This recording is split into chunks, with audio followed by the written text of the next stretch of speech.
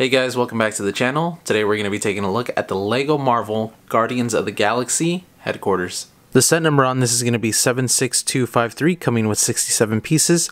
The set retails for $9.99 here in the US. And taking a look what's coming inside the box, we have the building instructions for the set, a total of 2 stickers, and last we have 2 unnumbered bags.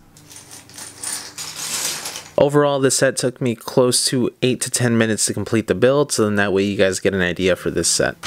So taking a look at our first minifigure, first up we have Groot. I'm really happy how he came out. They gave him so much detail with his torso and his legs, and also the back of his torso as well. You can see all the roots and the vines coming through. They did a fantastic job with him. They also included a shoulder piece for him to make him look a little bit more bulky. And last we have Star-Lord. I think his outfit looks really good with the navy blue. I like his center badge. It kind of glows with the light. The red coloring as well on his torso comes out on the backside as well. I think it matches really well with the outfit. And if we take off his hair, you can definitely see that he's given another facial expression. This one looks a little bit more serious. Now, taking a look into the build, we have the headquarters of the Guardians.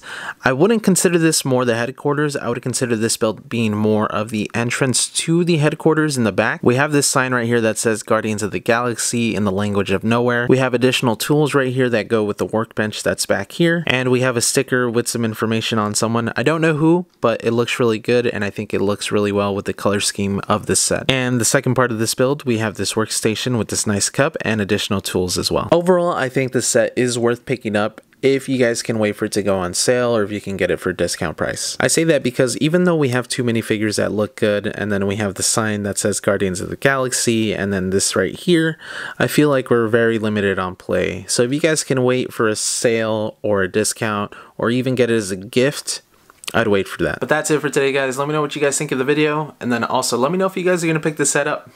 I'll see you guys in the next one.